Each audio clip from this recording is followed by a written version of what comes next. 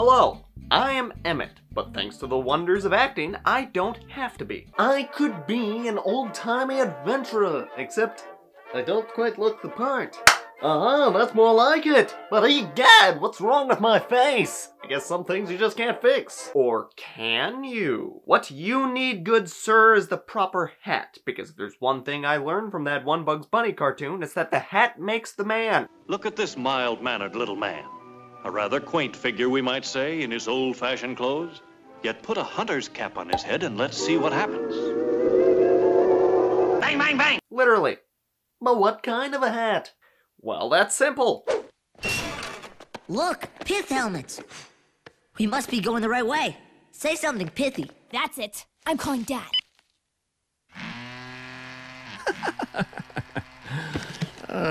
Pith helmet it is. First, you pull a hat form from some kind of a hat. I did this by wrapping a ball cap in tinfoil and duct tape, but it ended up a little lopsided because the ball cap was not very firm. I only patterned one side, then I flipped that for the other side. But even then, it was slightly uneven. If I did it again, I might just take one wedge and copy it to have 6 identical pieces. But I made do with what I had. I cleaned up the edges with the Dremel, heated the pieces to warp them into the right shape, and then I stuck them together with contact cement. I traced the circumference of the dome onto a larger piece of foam. That piece wasn't really big enough for what I wanted, and the edges were a little wavy, so I ended up adding on to it later.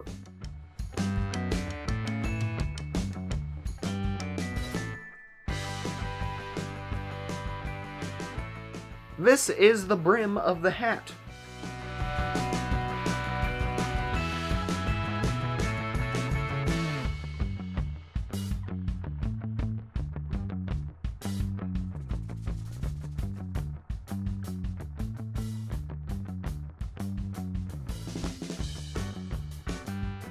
I used foam clay to shape the illusion of seams.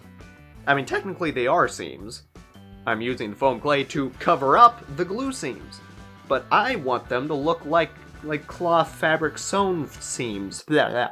That's a tongue twister. Cloth fabric sewn seams. Maybe it's not that hard to say.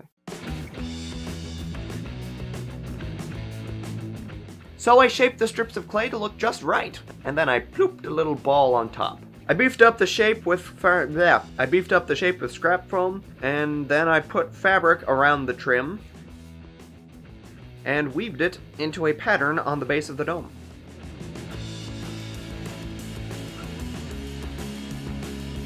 If I had just made the whole thing out of fabric, I wouldn't have needed to paint it, but I don't do things the simple way.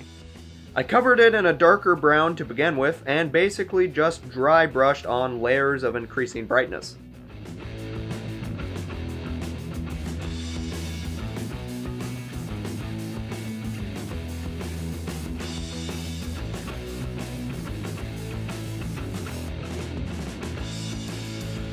As a finishing touch, I put a fake buckle around the front of the brim. When I did this, I didn't realize that the bottom would be seen, so I just glued it where it ended. If I had realized that, I would have made it loop into the dome. In retrospect, I added some fabric along the inside. After I wore it for a while, my head got really sweaty and the raw foam was kind of uncomfortable.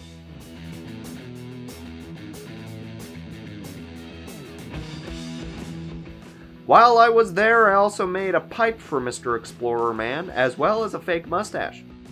And after stripping Skelly, old boy, huzzah! I am alive once again! And now it's time to make my escape.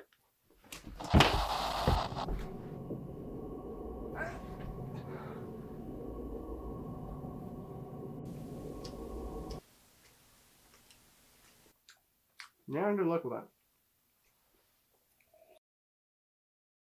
Huzzah! I am alive once again! And now it's time to make my escape.